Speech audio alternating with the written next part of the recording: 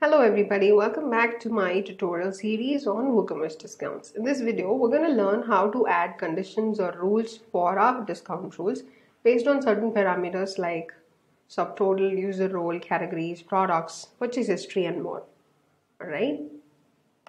Well, we're going to use the popular WooCommerce discount plugin called Discount Rules Pro for WooCommerce to create such discounts. Before we get into the video, please make sure you have downloaded, installed and activated the Discount Rules Pro plugin on your site. If you haven't done this yet, then please do not worry because we have a video that can help you to install the Discount Rules plugin which we have posted already. You can find the link to download the plugin as well as the tutorial video in the description below. Feel free to check the description below for further details. With that being said, let's get started. So in this video, I'm going to take you through the different conditions or rules you can add to your discount rules. Right? Let's first get to the WordPress dashboard. Under WooCommerce, you'll find WooDiscount rules. Here's where you can start creating your new rules by clicking on the Add New Rule button. Once we click on the button, we'll be taken to the rule configuration page where we can actually set the rule up. Alright, let's first enter a title. I'm going to say adding conditions. Alright, after which we're going to select the discount type. This doesn't change. This is up to your choice. So if you click on this drop down, you can select any of the discount types that you want to add to your specific discount rule. Alright, so I'm going to be selecting a product adjustment discount type, and then we regularly go with the filter where we select the products that are eligible for this specific discount, isn't it? After we complete that, we set the discount type and the percentage value. Let's assume a 10%. Okay, and here comes the add condition part. So to add conditions or rules to your discount rule, you'll have to click on this add condition button. Let me show you through the different conditions that are available in WooDiscount Rules plugin. The very first condition is a cart condition. Alright, so this deals with conditions that apply to the cart specifically. The first one goes like this: subtotal.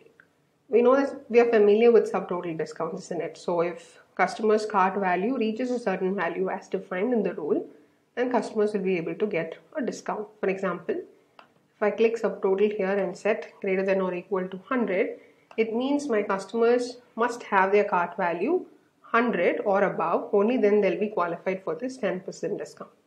Alright, so that is how subtotal discounts work.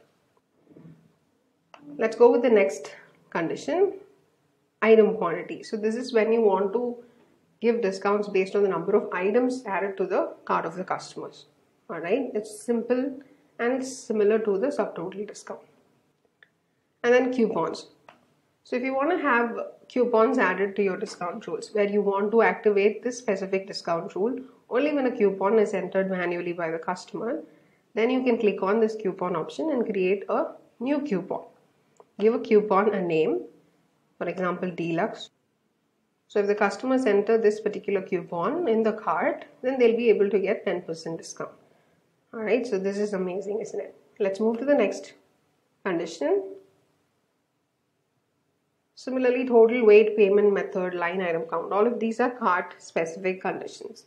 So let's go for payment method. For example, you can also provide discounts for specific payment methods opted by the customer. Alright, for example, if I select cash on delivery here, it means only if this condition satisfies, then the customers will be able to receive a 10% off.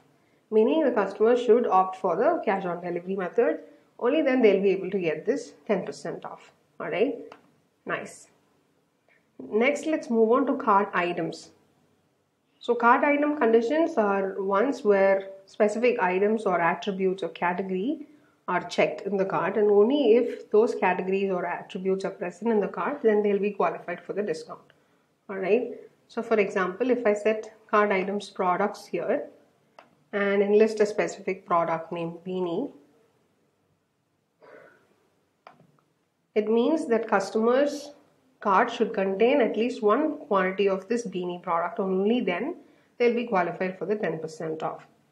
Alright, so similarly you can also mention specific attributes, category, SKU, and then product combination, category combination, etc.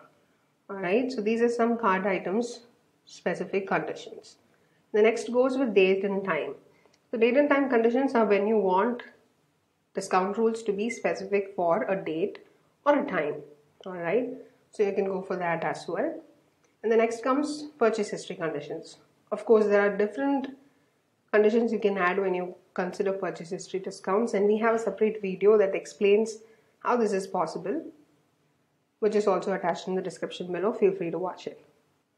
Okay, next comes the shipping conditions, where you can offer discounts based on specific country or city, etc. For example, if I select country here and enlist India or Indonesia, it means that the discount 10% off will be applicable only if the customer's country, shipping country, is either India or Indonesia. Alright, so all India and Indonesia customers with that specific shipping address will receive 10% off. Alright, similarly you can go for state and zip code, etc. based on your requirements. And the next condition is billing. So just like the shipping address, here the billing address is considered. Alright, and if the billing address matches this specific city, then the customers will be given a discount. Similarly, customer specific conditions like email, user is logged in, or user role. So you can also provide discounts for specific customers where you can filter by their email address or their user role. Alright, for example, if I click on user role here and select only contributor, then this particular discount will apply only to customers who fall under this user role contributors. Alright, so this is how we use different conditions to our rule to make it more targeted and persuasive. Alright. Likewise, you can also add multiple conditions to the same discount rule. For example, right now I have a user role condition already added, which applies only to customers who fall under contributor user role, isn't it?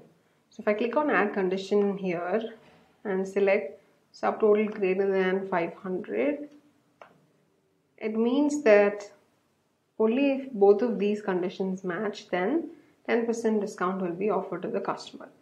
That is, customers should belong to the contributor user role as well as their subtotal should exceed $500. Alright, so you can decide if you want discount rules to be applied only if both the conditions are matched or either one of these conditions are matched using this conditions relationship. If you select match all here, it means that both of the conditions or any number of conditions mentioned in the rule, all of those conditions must be matched in order for customers to gain the discount. But if you select match any, it means that any of the conditions mentioned here must satisfy in order for customers to receive the discount. Alright, nice. That is something I wanted all of you. So here we go. Please check out the different conditions and start creating your discount rules today. Thank you so much for watching.